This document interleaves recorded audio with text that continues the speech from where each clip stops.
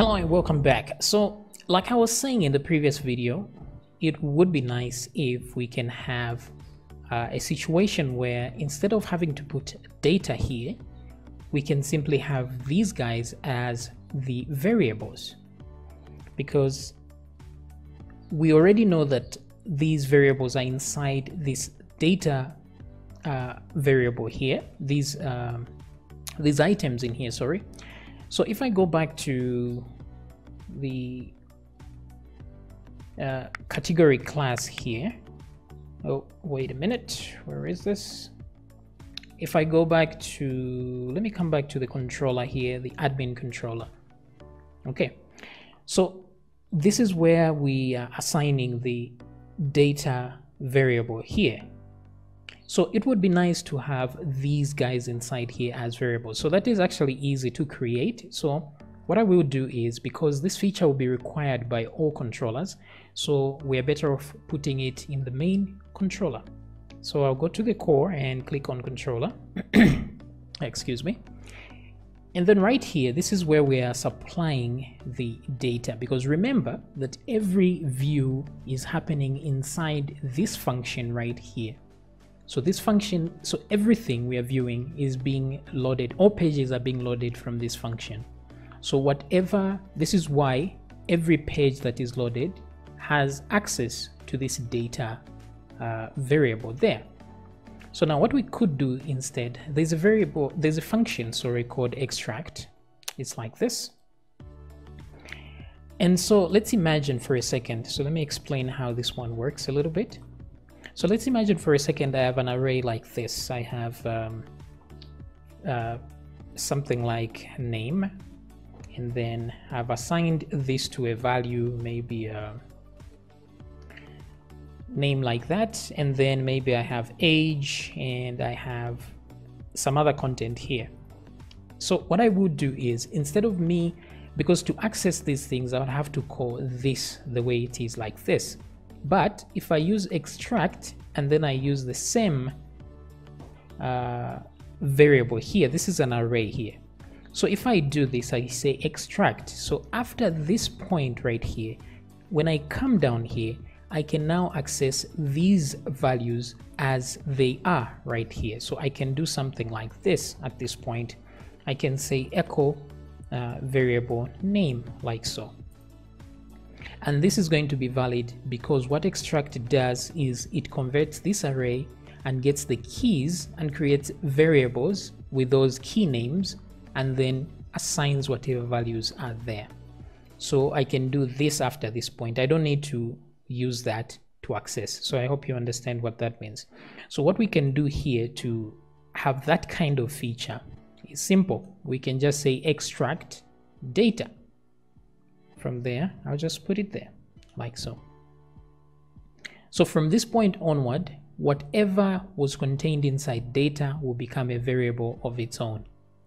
So now to prove that, let me come back here. Where is this? Ajax category class. No, this is not what I'm looking for. Let's try the admin header for a second here. Let me click on header. So as you can see here in the header, we have data and then we have page title like that. So this is fine. It's still going to work. If I do refresh my page, you see that I don't get any errors here whatsoever. The title at the top there still exists. So what I will do is I will remove this data part like so, and that like that. So now it becomes a variable on its own. So if I now refresh, you see that I still don't get any errors because we did extract this. However, if I go back to the controller and let me comment this out, you will notice that I will get an error this time. And you won't see the error here, but because it's in the title there, so as you can see, there's a title there, there's notice undefined variable in there instead of showing the title.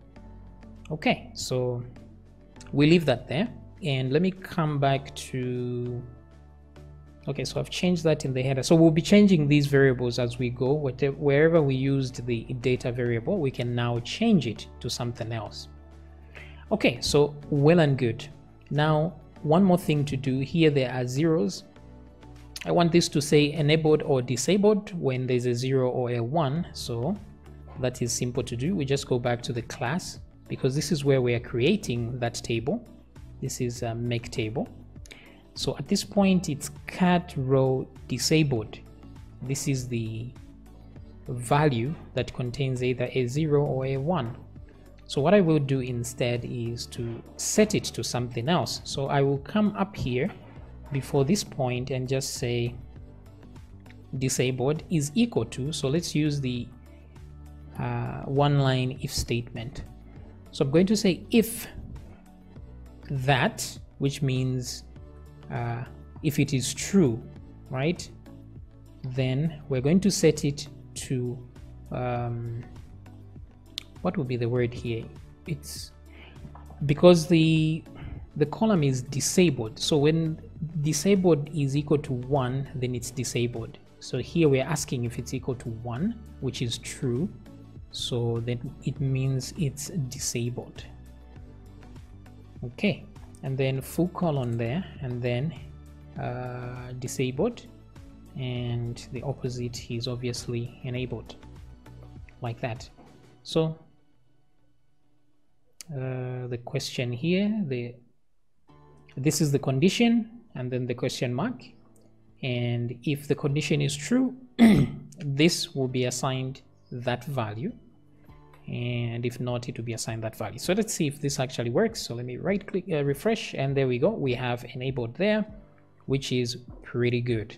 And then we don't need these what are these tick marks here. We just need these two, because we just want to be able to edit and delete, right? So let's remove these tick marks here. Let me come back here, which is this one right there. I think that's the check mark, and I will remove that check mark there.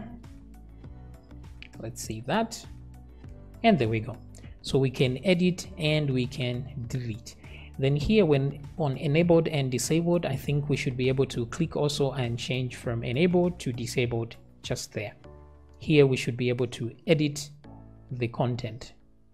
So far so good. Now keep in mind that once we are done with this category section, this is going to be the template for everything else.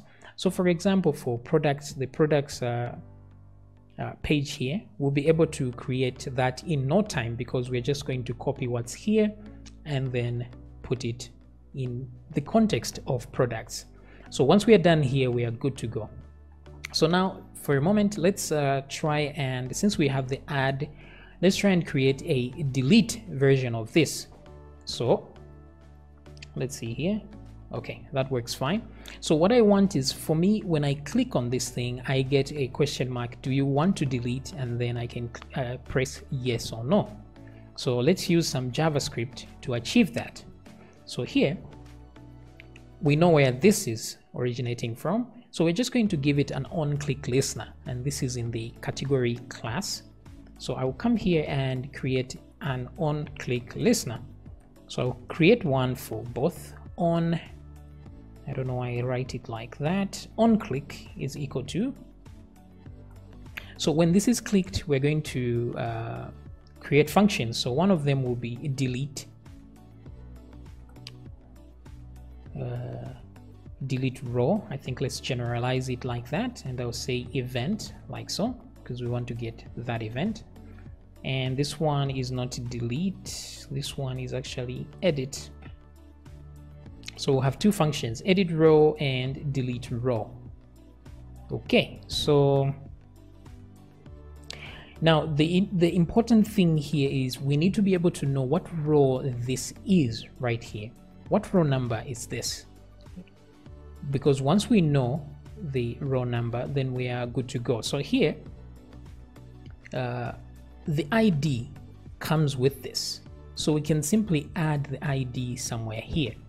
Now, instead of us, there are two ways we can do this. I can have an attribute here. I can just say ID is equal to, and then I can put one of these here. Let me get disabled. Instead of that, we have an ID there. So I'm just going to say cat row ID there. like so that we can get the ID. Once we got the ID, we can know which row to delete in our database, right? But because we are using single quotes outside, this will not be evaluated, so we have to step out of the string and then go back in there again, like so. Okay, so if now I come back and refresh and I right click and say inspect element, let's inspect the element here.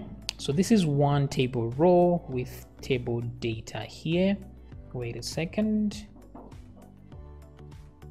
What I want are the buttons themselves. So let me right click on this one and inspect that particular one.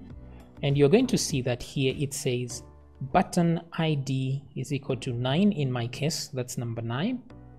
And so what we can do with this information is that once we create our function, we can just tell it to get this attribute called ID, and then we'll have our ID.